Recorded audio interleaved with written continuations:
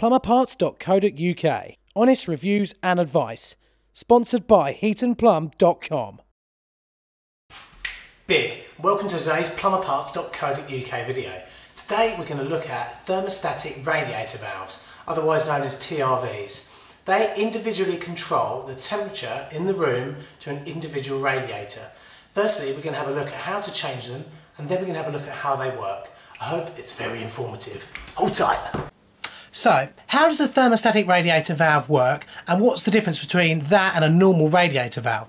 Well, firstly, a normal radiator valve is just a valve that moves up and down and shuts off the flow of hot water from the boiler into the radiator, just like the tap on a bath tap. The main difference with a thermostatic radiator valve is that it automatically controls the amount of hot water going into a radiator according to the current heat of the room that it's situated in. There are two main types of thermostatic radiator valve.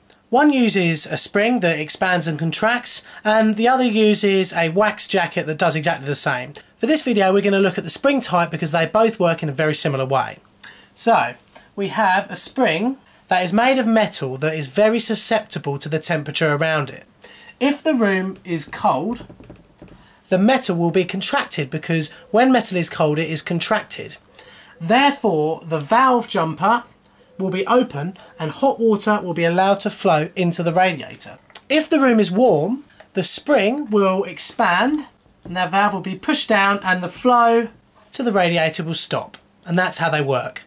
A very common problem I have with customers is sometimes they'll come in, the room is cold, the radiator when they feel it blazing hot, and yet they still go to the thermostatic radiator valve and open it up more. That's completely pointless. The room is cold, the radiator's hot, therefore the thermostatic radiator valve knows that the room is cold and is trying to heat it up. If you go into a cold room and feel the radiator and it's hot, do not touch the thermostatic radiator valve. Only touch it when you go into the room and it's cold and you find that the radiator is cold. Also, another thing you need to consider is where you can actually install thermostatic radiator valves.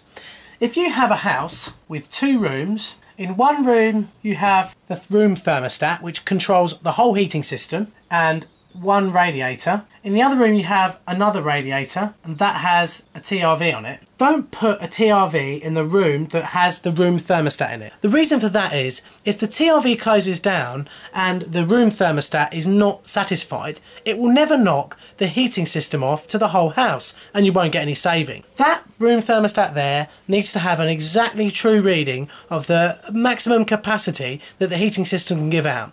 Therefore, the radiator in the room with the room thermostat should have a lock shield on it that is fully open. So let's go back to the house and find out how you actually change a lock shield over for a TRV and really how easy they are to install. I'm assuming you all know how to drain down a heating system already, finding the lowest point in the heating system and drain off, taking your hose outside and opening that up and making sure the water supply is turned off to the heating system. Next you allow air into all the radiators that you want to change on the TRVs. Generally if you're a bit worried about this, let air into every radiator in the house. You should hear the air sucking. As soon as you see your hose outside stop running, that should indicate that the heating system is drained down and you're ready to change the valve. Let's have a look at it. As you can see, we are removing this old lock shield valve here, which is just an on and off valve. So, now that we know the system is all drained down, we can loosen that off. Now's the time just to make sure that the water has drained out the system, as you can see it has. And then we can loosen off the 15mm compression fitting on the bottom.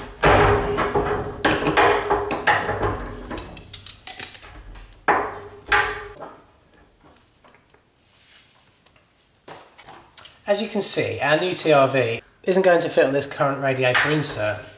All new TRVs are supplied with a new insert, so this one here will need removing. There are special tools to do this. You can have a hexagonal tool that goes in like that, a square tool, a lug tool cut in here. This is quite an old one, as you can see. Today I'm going to use this here because we've got a hexagonal fitting on there. Now often you can just lift that up and move it around, but generally you'll have to adjustable spanner on like this and then wind it out like that.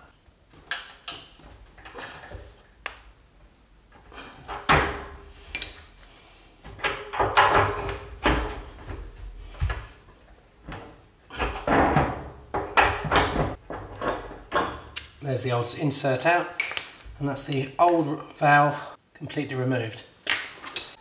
Now we need to PTFE this thread. Do that by having the PTFE on here, just hold it on with your thumb and then wrap it round like so. Do that about 10 times, I'd say. Insert into the radiator and then tighten up.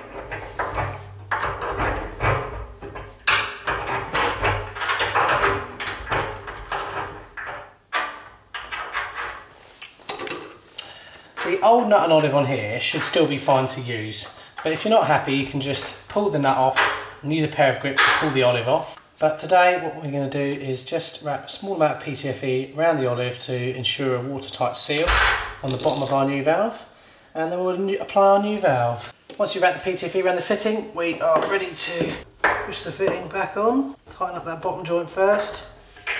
Just lift this up into that here, like so.